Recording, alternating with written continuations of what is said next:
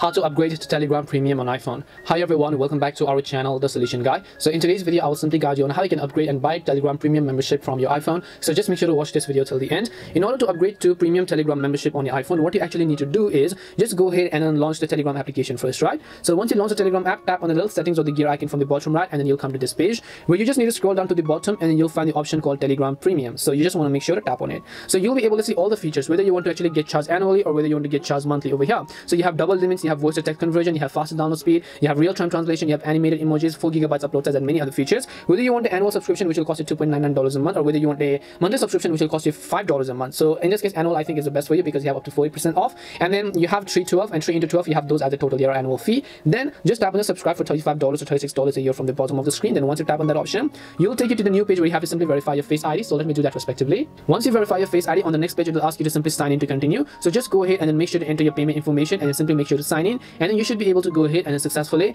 subscribe to Telegram Premium version on iPhone. That's all it takes to get Telegram Premium on iPhone. We hope the video was really helpful, and if it did help you, then make sure to leave a like and subscribe to the channel. If you have got any more questions though, feel free to leave them down. Thank you very much for watching till the end, and see you in the next video.